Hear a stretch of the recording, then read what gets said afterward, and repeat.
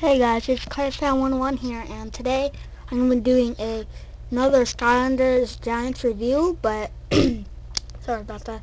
But this time it's going to be not a regular Skylanders figure, but a Mega Block Lego or not Lego set, Mega Block set. So this set is the Trigger Happy one. It comes in like a rectangle box, and it's set number 95425. So when you first get it out of the box, you'll be getting a checklist, which looks like this. Let me just aim it up. Which is just basically one sheet of instructions.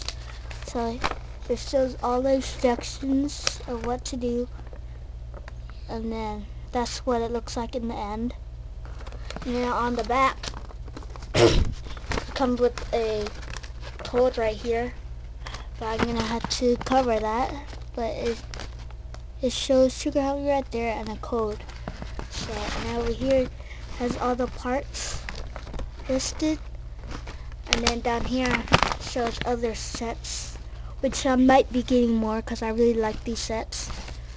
And then here's just Trigger Happy. And then this is just another outcome. So yeah,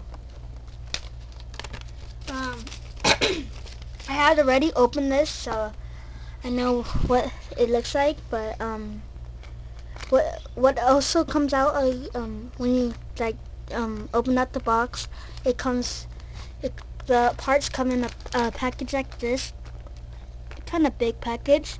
And what I like about these packages is that they have like tear ribs in the corner, so that like when you first open it, you don't have to get scissors and you could just rip it. And then the figure also has that. The figure comes in a separate bag, and it also has that rip tag. So I really like how Mega Block did that with these sets. But anyway, here's the set. It looks like this. Here's just like the place set, or like the place where they can place their characters. And it also includes this. It's like a missile kind of thing that shoots beams out of it. But I really like this because it could aim down and up and up, and then it could also turn to 360 direction. So I really like this, and it looks cool. And here it comes with Trigger Happy what is it called, machine gun, and then it also comes with Trigger Happy. So here's Trigger Happy. I'll take a better look at that. Its arm goes it's on a ball joint, so it could go all the way around and turn for both arms, and then its wrist could turn 360. That, and its feet are also on the ball joint, so it can turn, but he has barely enough legs to get those knee articulations. And then in the back of the figure has a hole, which I do not know what it's for.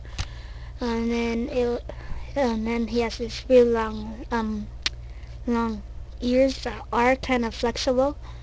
And then its really long tongue is flexible too. It's a little more flexible than the ears.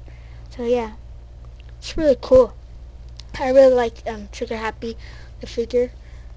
And then you could just attach the gun to him like this, like that.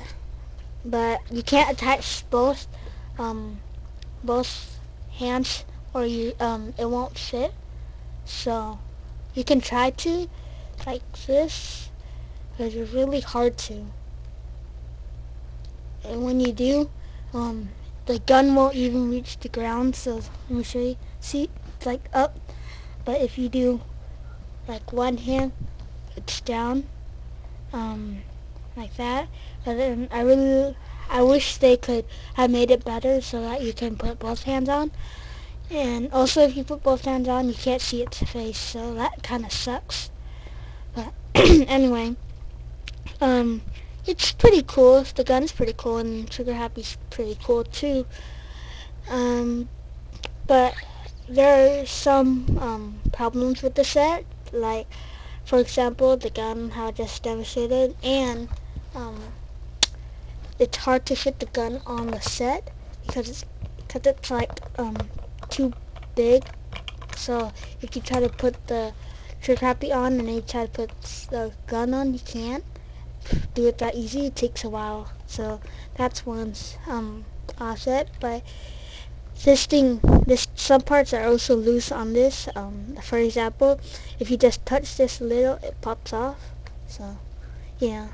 But overall, it's a pretty cool set, and I really like it. So yeah.